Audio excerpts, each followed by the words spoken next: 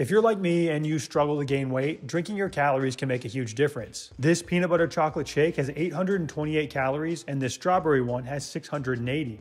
The key to gaining weight and growing muscle is eating enough to support growth, and these shakes are packed with energy and protein without being too voluminous that they're hard to eat. Here's how you make them. Let's start with the peanut butter chocolate shake, which clocks in at 828 calories and 54 grams of protein in one 20-ounce drink. Place a blender pitcher over a scale and add in 1 cup or 240 grams of 2% milk. If you want even more calories, whole milk would be the sub of choice. Next, add in 1/3 of a cup or 75 grams of full-fat plain Greek yogurt. This will help provide a thicker, shake-like texture. Then add in 1/2 cup or 40 grams of rolled oats. The oats will provide some carbs to help bump up the caloric load even further. You can play around with these to add more or less in order to match what you're looking for. You could also pick out a cereal to use if you don't like the idea of using raw oats. Next, add in 1 scoop or 30 grams of protein powder. I'm using vanilla here because that's what I have available to me, but to give it a more authentic chocolate flavor, I'm also adding 5 grams of cocoa powder. Chocolate flavored protein is clearly something that could also be used. Toss in 1 medium frozen banana or 125 grams worth. The frozen banana helps give it a creamier texture and a cooler temperature when compared to a regular one. Add in 1 tablespoon or 19 grams of chocolate syrup for sweetness, and then lastly 2 tablespoons or 32 grams of peanut butter. One other thing you could do if you're a sicko is add in some spinach to sneak in some greens. I couldn't be any less into that right now, so we'll see you later. Get lost.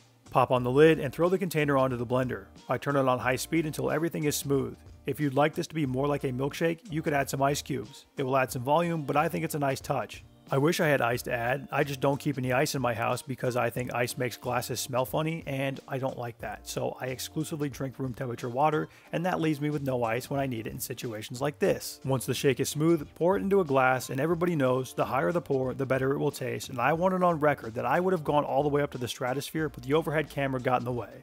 And there is our peanut butter chocolate weight gain shake, 828 calories and 54 grams of protein. The template for the strawberry shake is almost identical. Place the blender over a scale and pour in 1 cup or 240 grams of 2% milk.